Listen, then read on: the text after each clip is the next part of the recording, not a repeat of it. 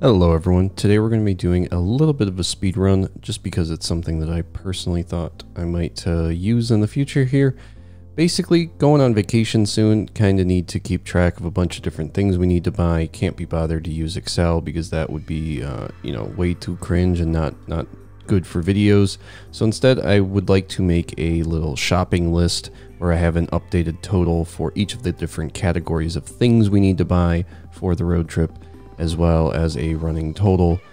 So what I'm going to do is write the Rails side of things, which is going to handle the categories and the products, as well as like the migrations and stuff, set up the actual server.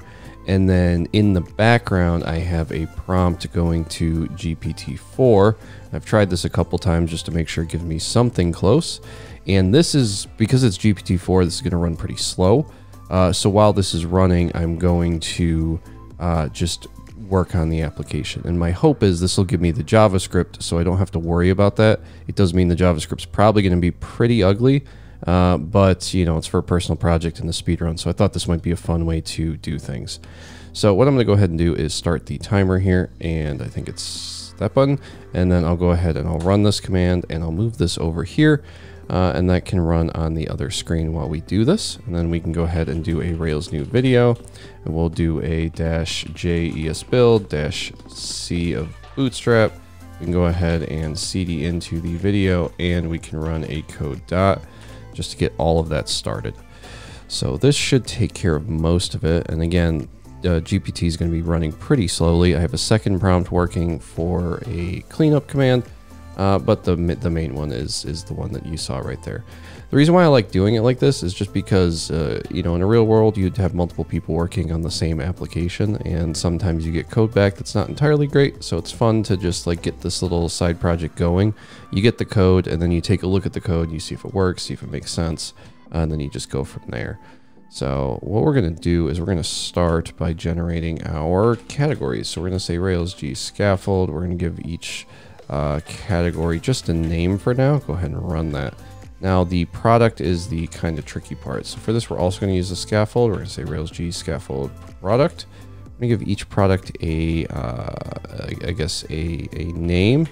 It should have a price. So yeah, it should have a price, and I'm not entirely sure what we should make the price. Let's see what GPT has come up with for that.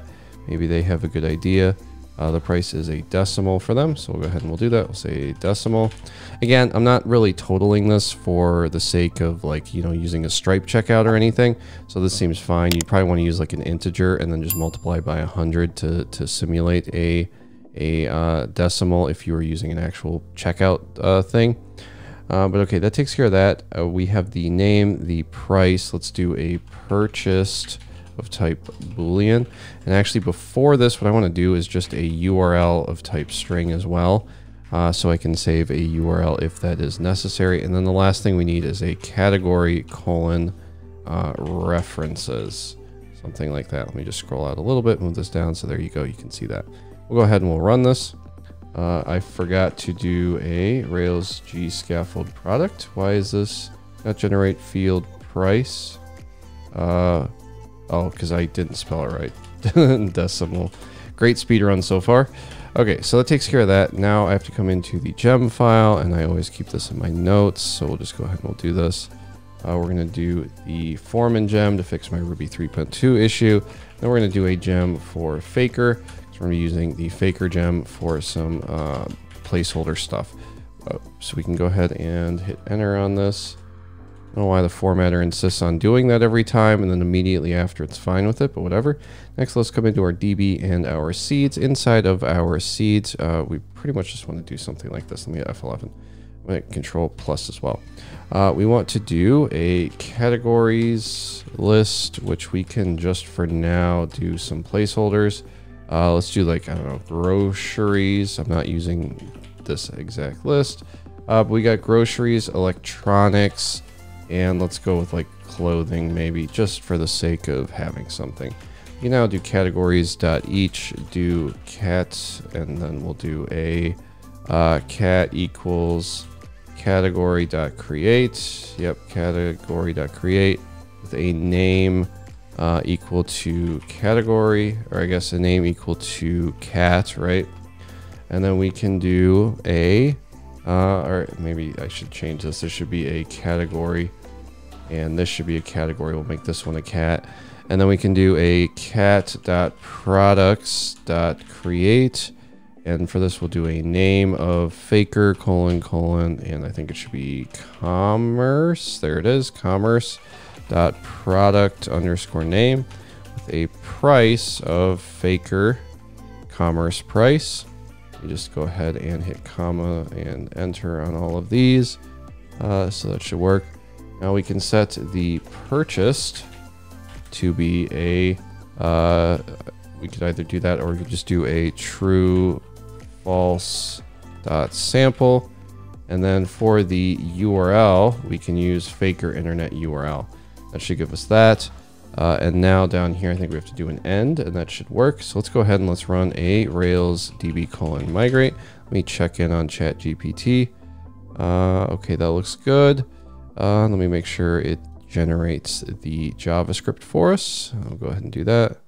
Yeah, so let me just, okay. Now what I want to do is, we have the migrations. Let's do a Rails DB : seed. Make sure I didn't mess that up.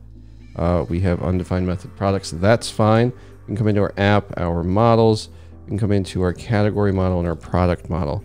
In our, let's see now, in our product model, we're going to have to do a couple things. We want to do 2 scopes. We'll do a scope for purchased, where purchased is true. And then we want to do a scope for remaining, scope for remaining. And this is going to be where purchased is false. Inside of our category, this needs to belongs to a product, right? So that takes care of that. Or no, this has many products. Sorry, my brain's really not working right now. So that takes care of that. Our category's done, our product's done, our seed is done. Hopefully, if we come up here and run a Rails DB : seed. Uninitialized constant faker. I did a typo, of course. Seeds, faker, faker. There we go. Run a DB seed again. There we go. That worked. Now let's come into our config and our routes.rb. Inside of our routes here, what we want to do is, well, we're going to have to do something like a remote update. If I'm looking at this GPT thing right, let's do a patch for products/ID/inline update, because I wanted it to do inline updates. So let's see, we'll do a products inline update as inline update product. That seems fine. And that should be good. Now let's set the root to be the categories and the index. I'll do that. That works. Let me now come over to our, well, let's go ahead and let's do a bin/dev real quick, make sure everything's working. Over to localhost port 3000. Okay, so we have our list of categories. Each category here just has a name, and we should have our list of products. So let's go ahead and let's come into our views, our products, and our products index. Okay, so in here, this is, or not our products index, sorry. We want to come into our categories index, or categories index. And here we're going to be using some of the stuff GPT has generated for us. So let's go ahead and let's test this out. Maybe below the categories, or actually we can just get rid of the categories. We don't need that. I'm actually just going to get rid of all of this. Let's start with the total price. That seems good. It also has the remaining price and the number purchased, a different order. But maybe what we do is we move the total price down. Well, let's leave it up here.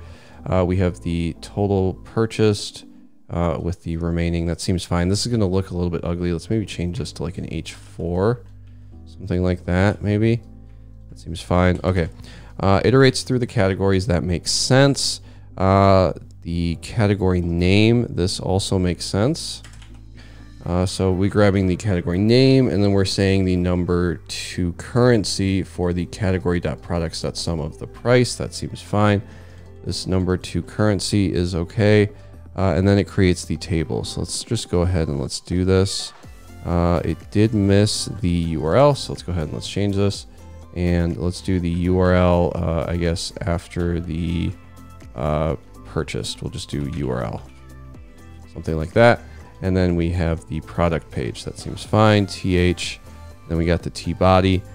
T-body we're going to change. We're going to do a T-body with a data-controller equal to products. I'm just going to dump all of its JavaScript into a stimulus controller. So let's go ahead and let's do that. Rails G stimulus. Let's call this products. And we can do a bin/dev again to start our server. Come over here. 9.5 minutes. We're doing okay. And the actual category stuff here seems fine as well. So I'm just going to copy the rest of this up to the T-body. This seems fine. And now we should be good to go. I don't know why it generates. It does this sometimes. It generates like the stimulus stuff and then it just completely ignores it. But that's fine. So we have the content editable, which is good. That means it's going to be inline editable with the data attribute, data URL. So it does have some data attributes, but no targets or anything. That's fine though. We'll just use whatever it gives us. So what we have to do now is come into our controllers, because I think this is going to require these things to be declared in the categories controller, which it did declare for us. So that's good.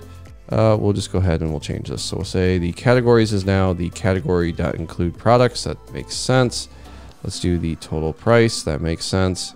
And let's do the purchased and remaining as well. Okay, so that works. I don't know if there's anything else in here that needs to happen, so we'll just close that. Now let's come into our JavaScript and see if we can get this working. We'll go into app, JavaScript controllers, products controller. Okay, so this is where I actually have to pay attention. So let's just copy this function by function. First thing, format to currency, new international number format, ENUS, currency USD. That, I mean, sure, I guess if that's a thing, then that works. Next we have this, which I'm just gonna copy this whole section. Okay, so this is a query selector all for .editable, which we have editable classes. Okay. For each editable event listener blur. Okay, so when you make a change to the editables, we're good. The model, the attribute, the URL, which I'm assuming is coming from here. Inline product update path. Then we have the value. We have the attribute equals price. Parses the float. Okay, sure. We got the data.